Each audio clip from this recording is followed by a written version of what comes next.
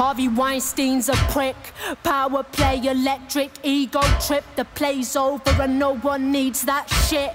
Act up to get actresses to go down. Hollywood, the city of stars, exposing low blows now. Wait, no, quiet and down.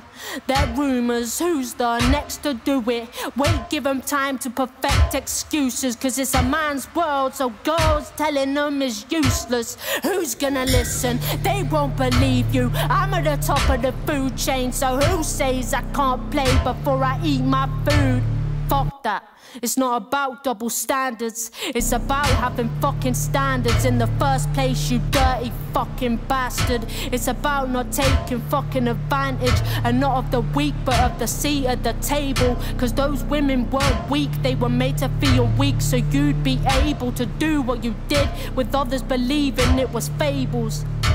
What if they did what Lisbeth Salander chose to do in The Girl with the Dragon Tattoo?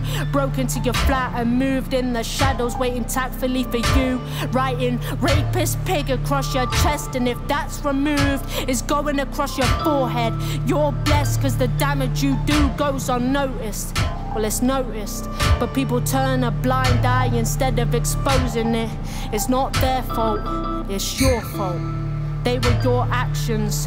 Most in your place don't face any sanctions. Really, he's a scapegoat, thrown under the bus, replaced at a moment's notice. If Weinstein maintains your focus at least for a bit, others can hide while he's dealing with it.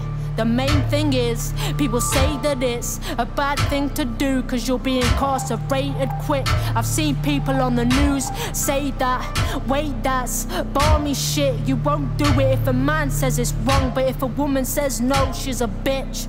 So I'll say it again, Harvey Weinstein's a prick.